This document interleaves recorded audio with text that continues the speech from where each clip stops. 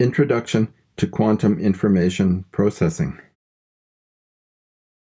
Welcome to Lecture 13. In this lecture, I will show you a proof that Grover's search algorithm, which I explained in the previous lecture, is optimal in terms of the number of black box queries that it makes. I am going to show you a sketch of a proof of this theorem that any search algorithm which succeeds with probability 3/4 must make order square root 2 to the n queries to the black box, where n is the number of bits that the function acts on. I will make some simplifying assumptions. First, I'll assume that the function is always queried in the phase, like with Grover's algorithm. Second, I'll assume that the algorithm uses only n qubits, that is, no ancillary qubits are used. The purpose of these simplifying assumptions is to reduce clutter. It is very straightforward to adjust the proof that I will give to the general case where the query gates are of the form given in the previous lecture and where the quantum algorithm is allowed to use ancillary qubits.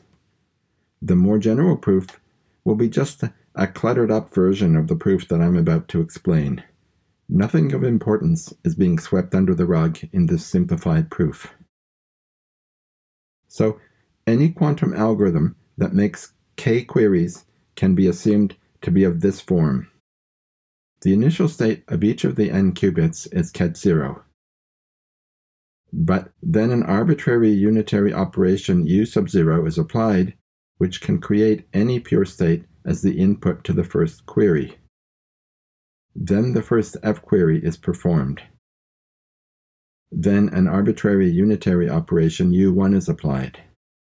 Then the second f query is performed, and so on, up to the kth f query, followed by an arbitrary unitary operation uk.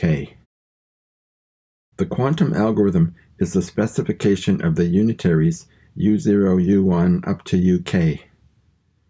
The input to the algorithm is the black box for f, which is inserted into the k query gates. The output is the final state produced by the quantum circuit, possibly measured. The overall approach will be as follows. For every n-bit string r, define f sub r as the function that takes value 1 at point r and value 0 everywhere else. We'll show that for any algorithm that makes asymptotically fewer than square root 2 to the n queries, it performs badly for at least one fr. Assume that we have some k-query algorithm, specified by u0, u1 up to uk.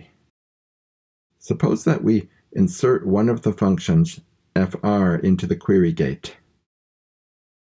Call the final state psi rk.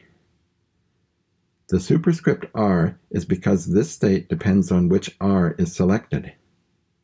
The subscript k is to emphasize that k queries are made.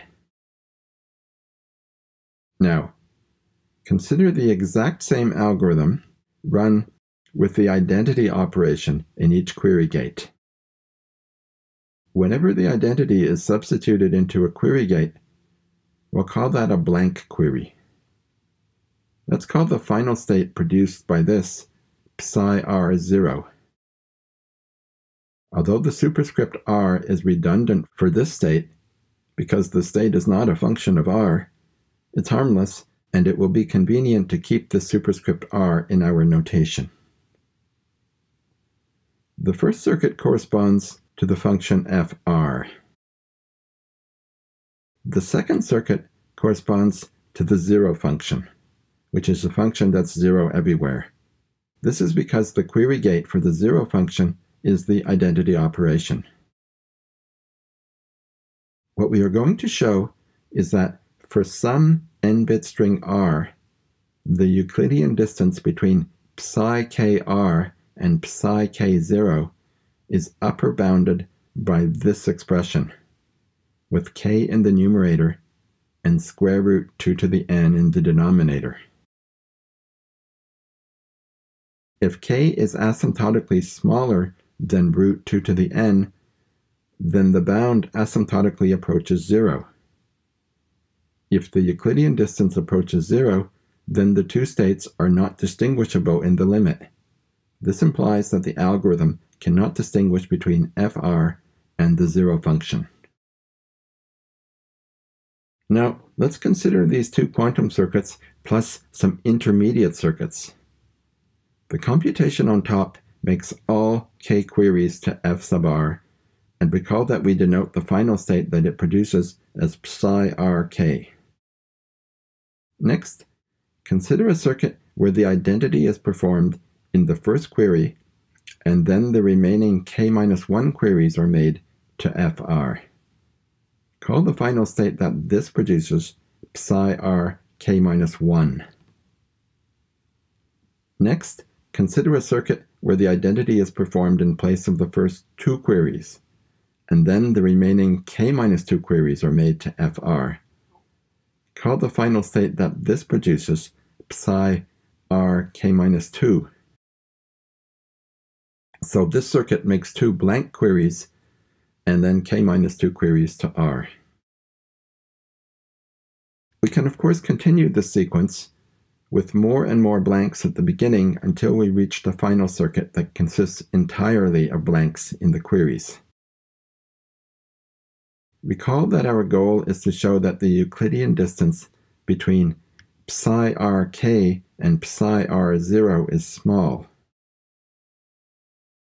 Notice that we can express the difference between these states as the sum of differences between consecutive states in the above sequence.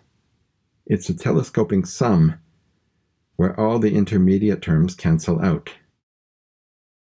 This equation permits us to express the Euclidean distance between psi rk and psi r0 as a sum of Euclidean distances between consecutive states in the above sequence. Next, we'll analyze the Euclidean distance between two consecutive states. To understand the Euclidean distance between two consecutive states, we look at the corresponding circuits. Consider the circuit that performs k-I blanks followed by I queries. The final state that it produces is psi ri. Now, consider the circuit that performs k-I plus 1 blanks followed by I-1 queries. The final state that it produces is psi r I-1. What can we say about the Euclidean distance between psi ri and psi r I-1? Notice that both computations are identical for the first k-I blank queries. Let the state right after u sub k-I be this superposition, where the amplitude of ket x is alpha sub x. But the amplitude alpha sub x has an additional subscript I to indicate that this is the state after k-I blanks.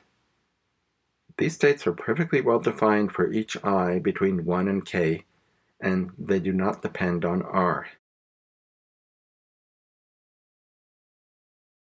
It's interesting to consider what happens to this state at the next step. For the bottom computation, nothing happens to this state, since the identity is performed in the query. For the top computation, a query to f sub r is performed. Since fr takes value 1 only at the point r, the fr query in the phase negates the amplitude of ket r, and it has no effect on the other amplitudes of the state. The difference between these two states is only in the amplitude of ket r. In each of these two states, the amplitude of ket r is the negation of that amplitude for the other state. This means that the Euclidean distance between the two states is 2 times the absolute value of alpha IR. Okay, Now let's look at what the rest of these circuits do. Notice that they both perform the same unitary. Since unitary operations preserve Euclidean distances, this means that the Euclidean distance between the two final states, psi Ri and psi Ri minus 1, is also 2 times the absolute value of alpha Ir. And this holds for every I between 1 and k. Now let's put things together. Consider the average Euclidean distance between psi Rk and psi R0 averaged over all n-bit strings R. As we saw earlier, we can bound each of these Euclidean distances by sums of Euclidean distances between consecutive pairs of our intermediate circuits. And by what we've just seen in the previous slide, we can express each of these as 2 times the absolute value of alpha IR, where these are the amplitudes of the states that occur after k minus I blank queries. We can change the order of the summations like so.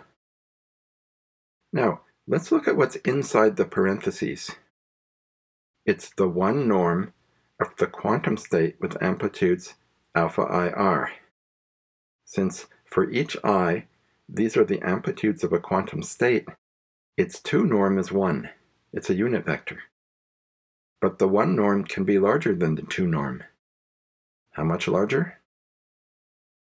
By the Cauchy-Schwarz inequality, the maximum possible 1 norm is the square root of the dimension, which is the square root of 2 to the n in this case.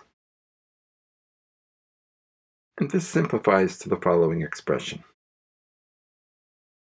Since we've shown that an average of Euclidean distances is bounded by this expression, there must exist an R for which the Euclidean distance is less than or equal to this amount. Since the denominator is square root 2 to the n, and the numerator is 2k, it must be the case that k is proportional to the square root of 2 to the n in order for this Euclidean distance to be at least a constant. And the Euclidean distance has to be a constant if the algorithm distinguishes between fr and the zero function with probability 3/4. This completes the proof that the number of queries k is of order square root 2 to the n. Okay, let's end this lecture now.